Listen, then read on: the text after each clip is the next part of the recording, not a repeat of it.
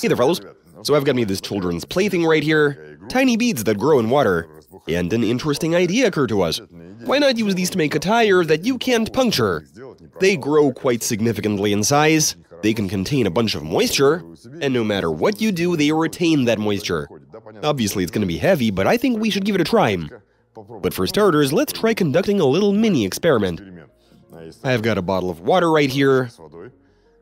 I'm going to open this can, pour these in, and just see what happens.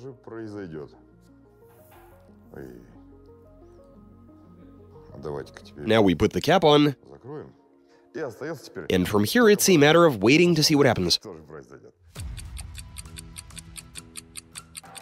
After a bit of time, all of these balls have swollen, and they are taking up all of the space inside this bottle, even though I only poured in a tiny bit of them. Obviously, I'm squeezing it and the pressure is not escaping, but here's what I think we should do. I reckon we need to do some damage to it. It's not compressing. We can't crush it, and so there's a good chance we can actually make a punctureless tire.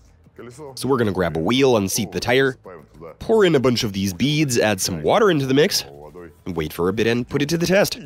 Let's do this.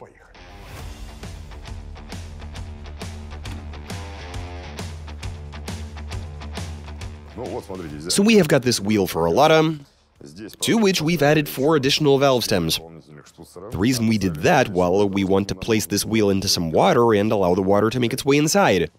The beads are going to swell, and this way we won't be restricted in terms of how much water we can put in. And so we've got us some of these. The manufacturer claims that one container holds 50,000 tiny beads, and so this is how many containers we've got overall. After all, we want to try making 2 wheels to be able to do a wider range of experiments. So if that's 50, 100, that means we're pouring 300,000 of these beads into each wheel. So it all sounds good, but what's actually going to happen? Well, let's find out, shall we?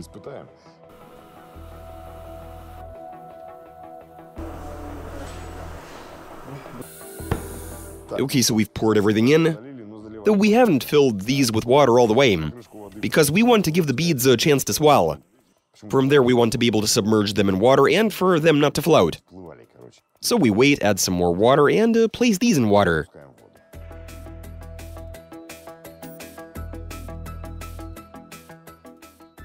So a few days have gone by, and this is slightly interesting. The balls hadn't swollen that much, so we extracted these, added a bit more water to them, and what we saw today was pretty amazing. The valve stems are capped, but that's all we got on there. These don't contain the actual valves or anything.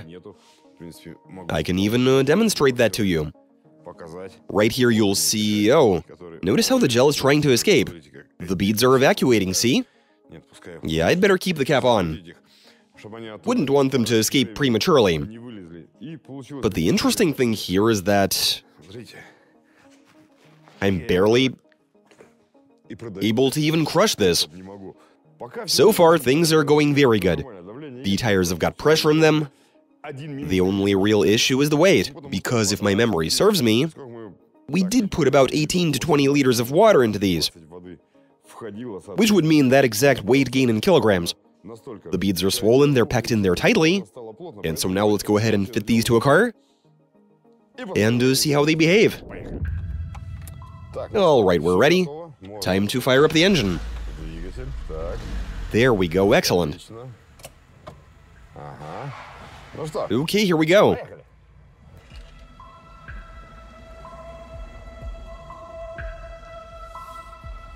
Obviously, going this slow, we won't be able to tell what's up. We're barely even moving. But already I can tell that the tires are not chewing themselves up, and that is nice.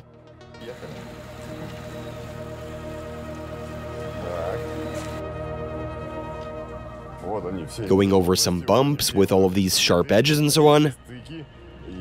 These are some pretty rough roads. This feels alright.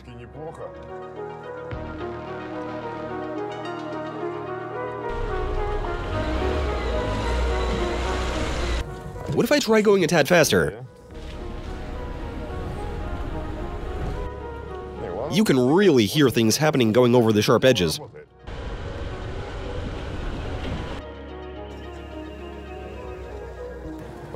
So going over these bumps, the gravel, we also got bits of brick on the road, but the car just drives, I'm not noticing anything that would point towards the wheels containing water instead of air. Though it is a bit unnerving with it wanting to go right. Suspension not taking any hard hits.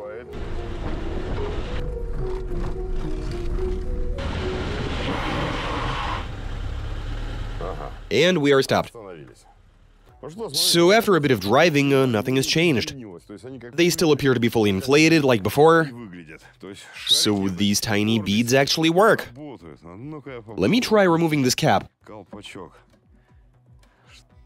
Right, they began to pour out. Yo, stay in there! Let me at least put this back on. Had to remove it. So the caps, yeah, they serve the purpose,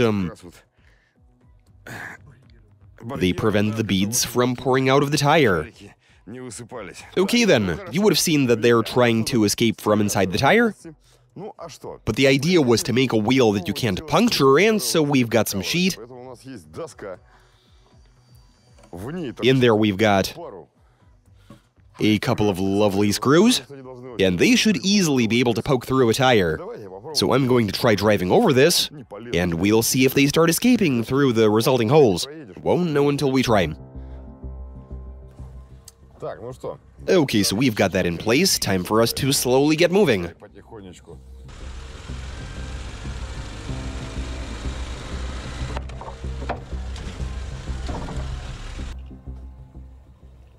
What just happened?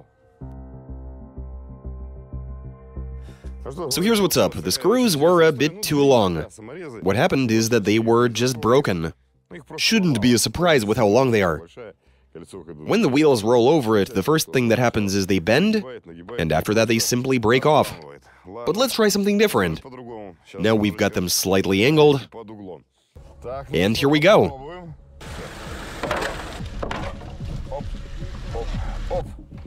I was told we have contact, but let's go have a look.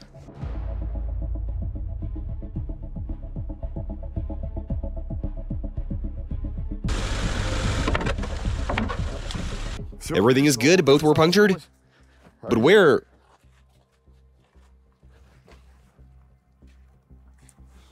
I can't hear either of them hissing.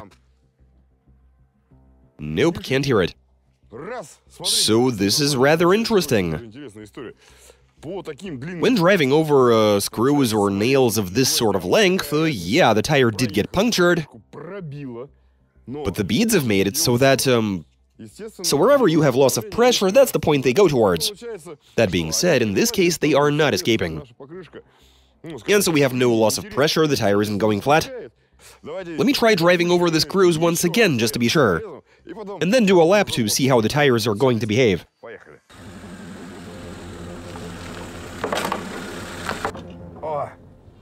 Excellent. Hit the screws right on. What's in the tire? The screws have broken off. We'd better remove them. Where are they at? Oh, there they are.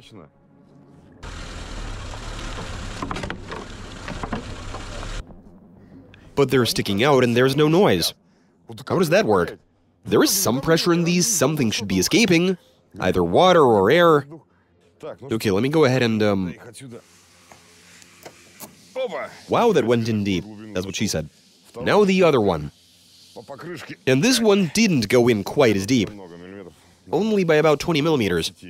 But it did go in, and there's no hissing noises. But now let's go do a bit of driving.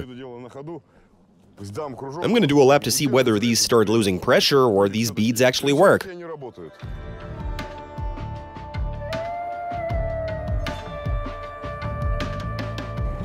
I don't feel any difference so far. It's driving just like it was before. When hitting the edges, oh, it's tracking straight, wow. But then we get to the bumps and it's veering right again. Okay then. The behavior of the car has not changed at all. The car is driving and the tires are doing exactly what they're supposed to do. So I just did a relatively short lap, some time has gone by, but the tires have still got some pressure in them. Granted, this one is a bit jiggly if you start doing this, which does tell us that the pressure is insufficient. But they're not crushed. I mean, well, this one does look a tiny bit deflated because it's on top of a stone, but you can easily just continue driving on this without worrying about destroying the tire or damaging the wheel when hitting a bump or something. These water gel beads are a pretty cool thing, aren't they? Now, the final thing I want to do is to take the wheel off, remove the caps, and watch them evacuate. I'm curious to see how many of them are going to escape. Okay, let's do it. Let's try this without even removing the wheel. First oh, there we are. They are escaping. They are more than happy to. They are slowly pushing each other out. Yeah, look at that. They're not exactly round, though, as they are getting slightly deformed on the way out, while going through the stem.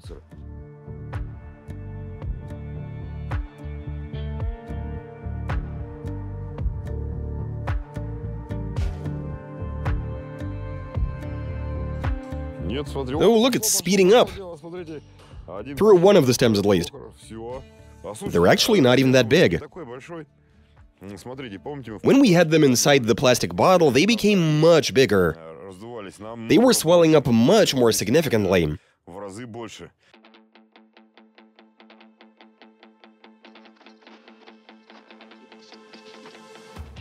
So look here, we've been waiting for a really long time, but they're still trying to escape the tire, especially through the stem that's up here.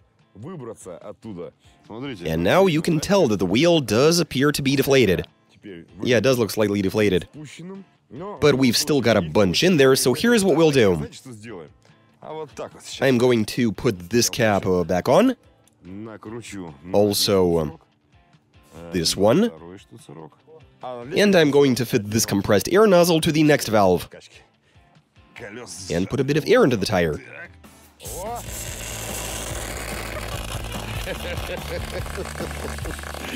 We've got some kind of bead fireworks going, don't we?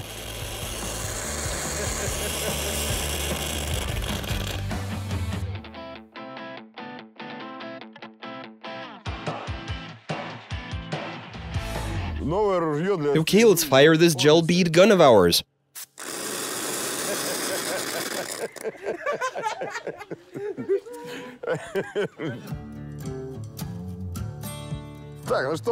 We've still got another wheel, this one was in the back.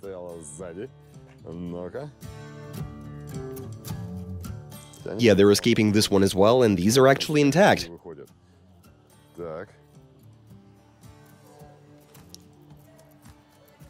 Not anymore, but we're gonna force them out.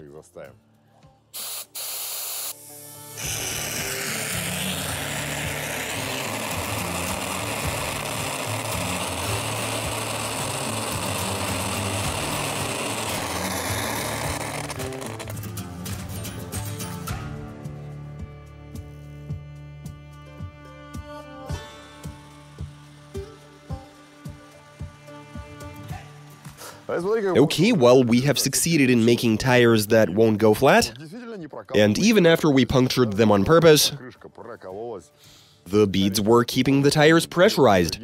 Obviously, the water won't be squeezed out, there is no air, so there's nothing that could escape. The tire stays under pressure, and yeah, this was a success. Also, we did that little salute in the end, with all of them tiny gel beads raining down on us from above. I thought that was quite a lot of fun. So we are looking at a 107% success rate. And that's it for this video. Catch you guys later.